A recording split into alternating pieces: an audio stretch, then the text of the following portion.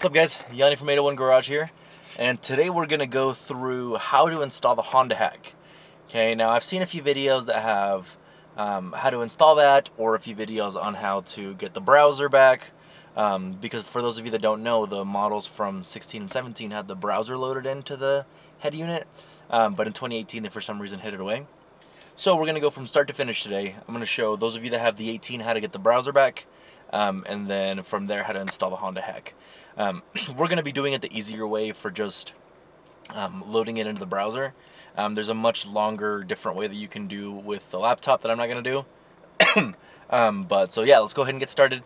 Before you do this, the one thing that you do have to do, and I'll post the link down below, you do have to buy the code on how to do this. You can either do the basic for $5, or you can do the more expensive Pro version. The Pro version does all kinds of things.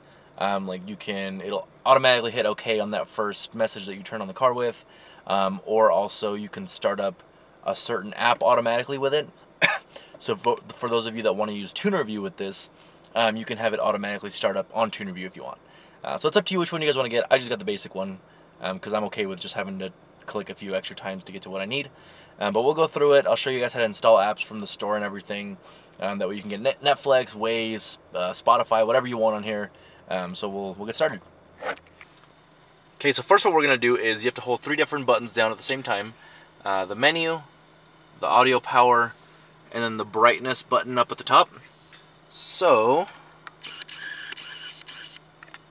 I'm going to go ahead and do that. So menu, audio, brightness. Hold it for a few seconds and you'll get this screen with 2 different options. I know you can't read on there what it says, but that's fine. So all you'll do is click the bottom one, and then what you're going to do is hold the menu button for 10 seconds.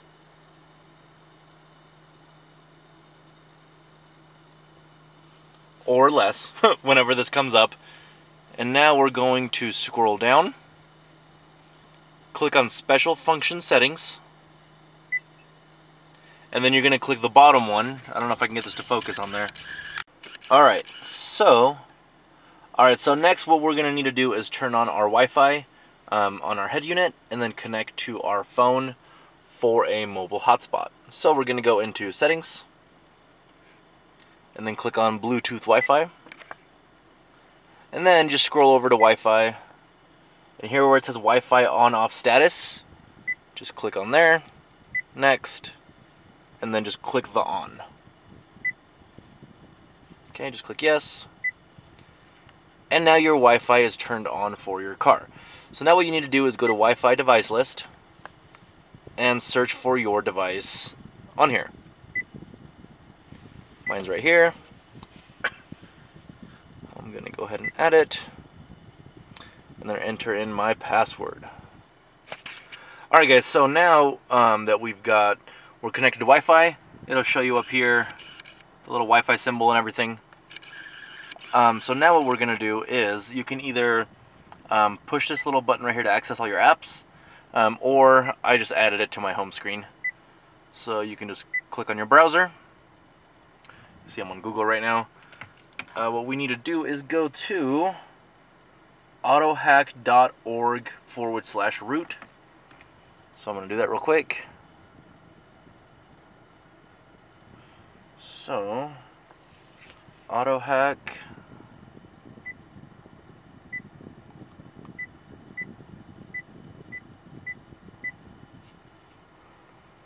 autohack.org/root.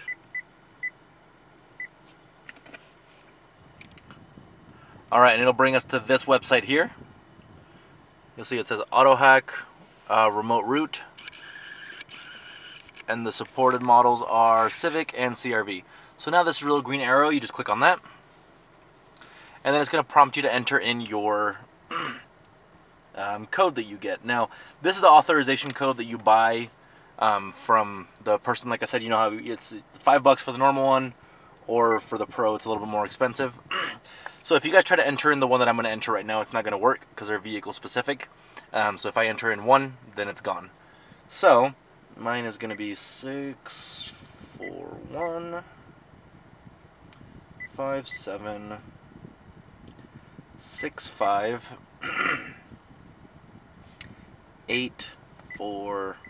Let me double check that real quick. Okay, so then we hit done. Okay. Alright, now, this is the part that says processing, do not close your browser. In the email, it does say that this part can take 5 to 10 minutes to load through. So I'm going to let it just load, do its thing, and then I'll come back for you guys when it's back. Okay guys, so now we are done with the install. So now we get this message for information that says, please long press your audio button for 5 seconds. So that's what we're going to do, because that's going to reboot. So we're going to hold the audio button up here. And then we'll get a message, do you want to reboot? We'll hit yes.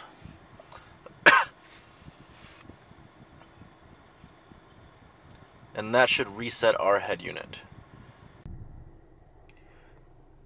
Okay guys, so now we're back. So now it's restarted, everything's good to go. So now what we're going to do is click this app button here. And now we have 2 new sections. We have Honda Hack and Honda Installer.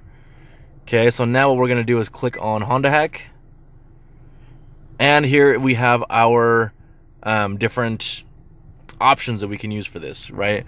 So the top one says install and uninstall apps, steering wheel controls and key remapping, bypass parking brake. So that one basically lets you use apps without the parking brake up. And then we've got a few others down here. Startup settings. These are all for the Pro version that I mentioned before. So you see it says Pro next to it. All of these ones you can't really get into unless you buy the Pro version. Okay, right here you can upgrade to Pro and then all that jazz. Now what we're really into is install and uninstall apps.